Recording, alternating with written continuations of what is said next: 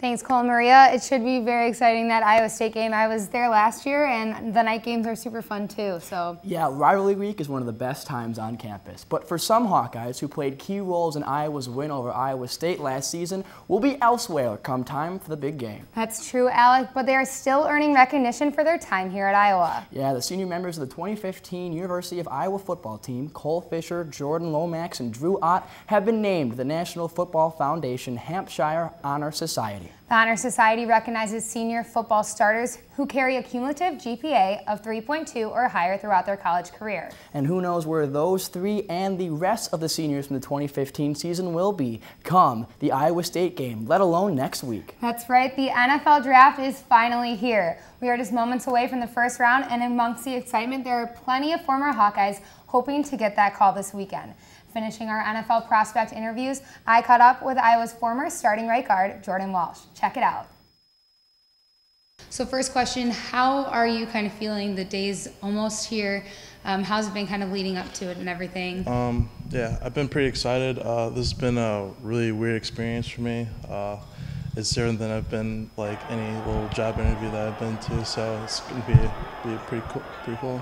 And how are you feeling emotionally, physically, mentally? What's kind of like the hardest thing to tackle right now? Definitely mentally, because you have no idea what's going on. No one's gonna, like who's interested. Like we're gonna be in like the next whatever time. So obviously you've been in Iowa City training since the Rose Bowl.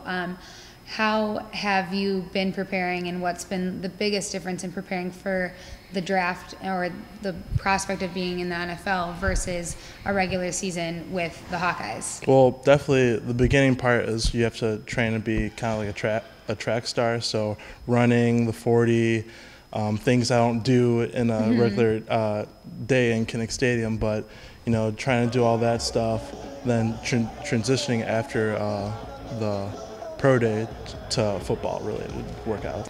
Now that you've been outside of Iowa football for a few months now, what is life like without Iowa football? It's different. You come here every day, obviously to train, but you see all the other guys like working, practicing and stuff like that, and looking forward to their next season. And it's kind of different because you're not really looking forward to the season. You're kind of waiting to hear from somebody to look forward to the season. Try and pursue the draft, or was it always something you knew you were going to do or try to do? I've always wanted to do that. I've always wanted to play in the NFL on Sundays, and it has always been a dream of mine. So coming from here at the University of Iowa, there's a lot of success for the offensive line, so I decided might as well give it a shot. Jordan Walsh is predicted to get drafted in the 6th round on Saturday. You can check out that full interview and the other NFL prospect on Daily Iowan TV's YouTube page. But football isn't the only sport receiving national attention. This week, University of Iowa's Aaron Mallett was named Co-10 Track Athlete of the Week. The junior All-American set a meet record and a season best with a time of 13:50 in the 110-meter hurdles on April 23rd at Musco Twilight. The defending Big Ten champ has led the conference in the 110-meter hurdles for 4 straight weeks and is the 4th Hawkeye to earn Big Ten honors this season. And another Iowa team is taking on the conference, one match at a time. Men's tennis won their first match of the Big Ten tournament today, but before that, I met up with sophomore star Jake Jacoby. The 2015 class of University of Iowa freshmen reports more out-of-state residents than in-state residents, but most of those out-of-state residents come from states like Illinois, Minnesota, and Indiana. However, only under 1% comes from the state of Arkansas. But Iowa tennis sophomore Jake Jacoby is under that 1% and looks to already assume a powerful and important position on the University of Iowa tennis team.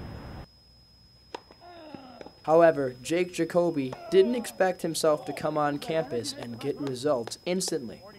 I didn't see myself, wasn't even sure I was going to make the starting lineup my freshman year, and now I feel like I'm contributing to this team more than I thought I could have. It wasn't until his first match in Iowa when he found the tools to success in the collegiate level. Well, I came in my first year and we played Western Michigan in our first match, and I was down 6-0, 3-1 in about 25 minutes, and I was just losing it out there.